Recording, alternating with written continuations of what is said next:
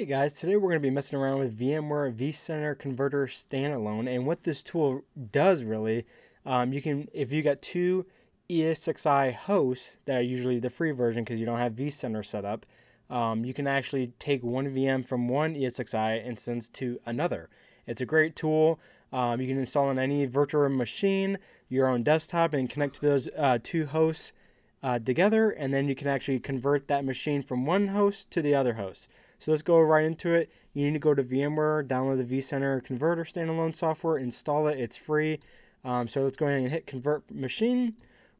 We're going to go ahead and connect to our first host.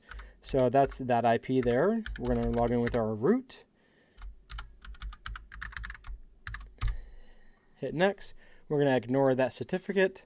We're going to select the VM we want to move, which is this one. And you got to remember, your VM has to be powered down. So keep that in mind. So you can't do a live migration. You got to actually have that VM powered down. So we're going to go ahead and move our file and print server. So we're going to hit Next. And then we're going to connect to our destination system here.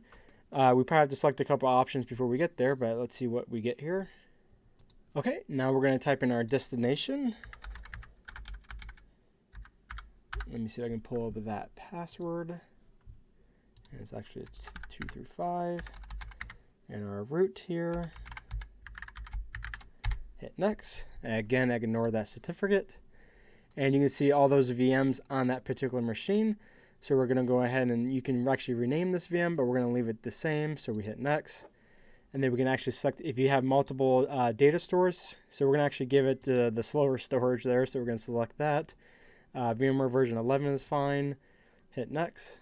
And then we're going to actually edit this because we want to do thin provisioning, right? Because that VM is not utilizing almost 2 terabytes of data. It's utilizing probably about 500 gigs.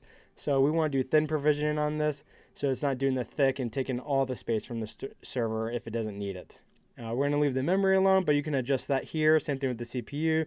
We're going to leave everything else to default since it should be fine because it's grabbing it from the other configuration from the other host. And we hit Finish. Now, this is just a waiting game. So grab some coffee because depending on the size of your VM that you're trying to move from one host to the other and depending on the drive speed, I mean, you have so many different variables here, your LAN speed, I mean, everything. Like this says only an hour and 3 minutes, but that's probably going to get bumped up to at least, I think, 3 to 5. So it just, like I said, it just depends on your network, hard drive speeds, and everything else on that other server. So that's how easy it is, you guys, to take one VM from one host and move it to another host without using vCenter. Because I know a lot of people love vCenter. You can do live migrations, all that jazz. But vCenter is not cheap. So here's a way to move one VM to another host without having vCenter involved. I know you can use the trial vCenter, but having you set all that up just to move a VM, I feel is kind of ridiculous. So I think that's why they came out with this tool. I use it all the time to move VMs between all my hosts because I have, of course, the free version. So I hope this video was helpful for you guys. Leave any comments below of this video if you can think of any ideas you want the channel to do. Like and subscribe. See you guys in the next one. Thanks.